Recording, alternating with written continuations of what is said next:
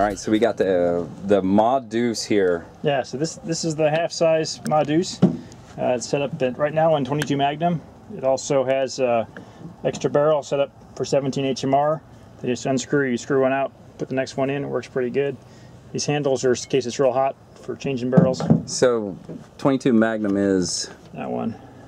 So the brass is about the length of a 22 long rifle, and the 22 HMR, or the 17 HMR, is a 22 Magnum brass neck down to a 17 caliber bullet.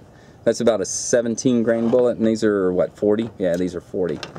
So this will shoot both calibers, just by switching out the barrel? Just by changing barrels, because the breech face and everything else is the same. The cases, 17 is based off the 17 HMR case, off the 22 mag case, so but they're both the same at the back. It's only the front where it's neck down. It's the only difference. So all you have to do is change the barrel. The rest of the recoil system is set up to run either. So how does it work? It operates pretty similar to the little one we did the video on last time. You open up the top cover, you can see the bolt here with the cam track. That just rides the cam track. When this pin rides in here, that drives the feed, the belt feed, because the belt's coming in here, going through there. And then this is when the bolt cycles, it's pulling the rounds out of the belt, dropping them down the breech face, and then putting them into the chamber. So it drops the empties down through the bottom? And then the next one comes in, it will actually push the empty out. This cocking handle doesn't reciprocate. If you see it right, if the bolt is back. So when you're actually firing, the cocking handle and this one will stay up front, and just the bolt stud will go back and forth. I see that. This is set up so you can switch the cocking handle to either side if you want. Standard Ma Deuce set up that way. Full size actually has 2 tracks, so you can feed from the left or from the right.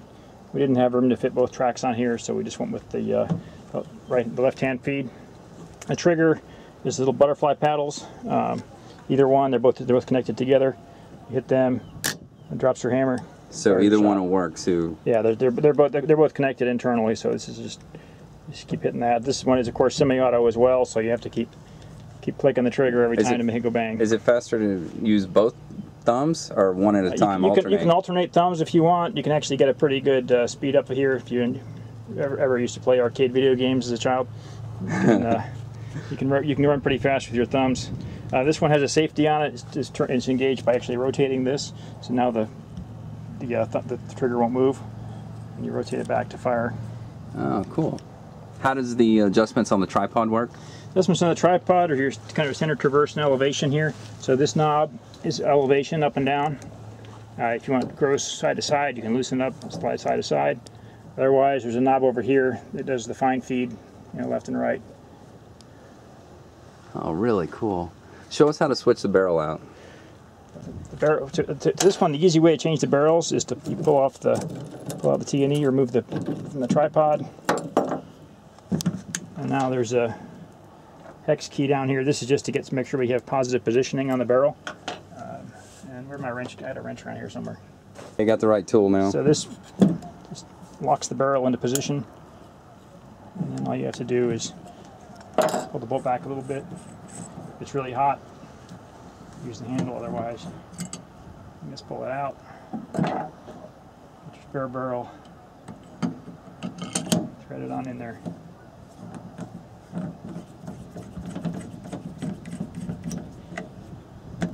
It's seated just right.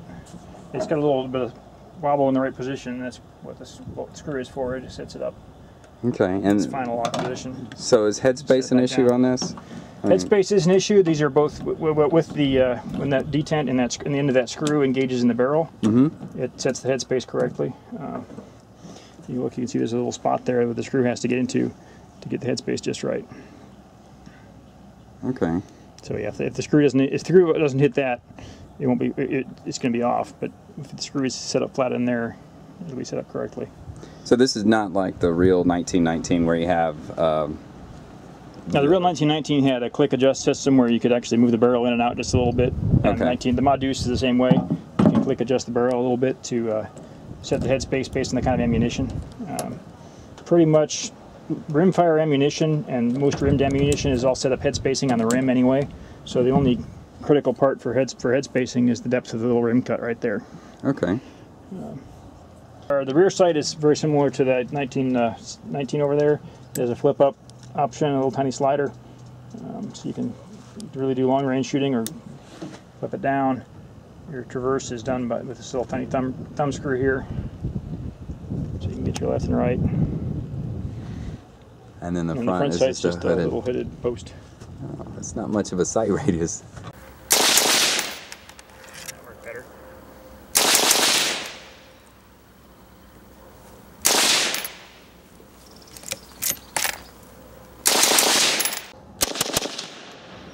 Might be just the. Damn it! There's something wrong with this thing. So what's going on there? That was a case blowing up. Why? Because it fired out a battery for some reason. But, I don't know why. Maybe it's not headspace properly. Yeah, it's headspace. There. It's broken off right here. There's a little. If you look down here, it's hard to see, but there's a little notch. Yeah. I don't know if Way you can down see in that. there.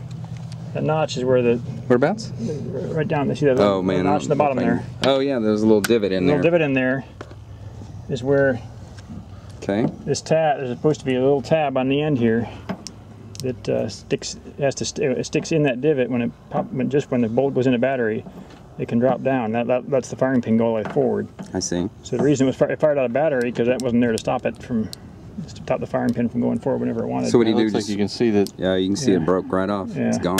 Oh, So you need to. right there. So yeah, so it's the whole end's broke off. I guess make a new one of those. So you'll machine that. That's a bitch. Those are a pain in the ass to make. Sorry. Yeah. So yeah, that's the firing pin safety, and that's broke. That's why I went out of batteries because it was broke off. It's probably also why it wasn't working too good because that slows down the bolt cycle, holds the bolt closed a little longer, so that slows the bolt down, which needs to do with these mags.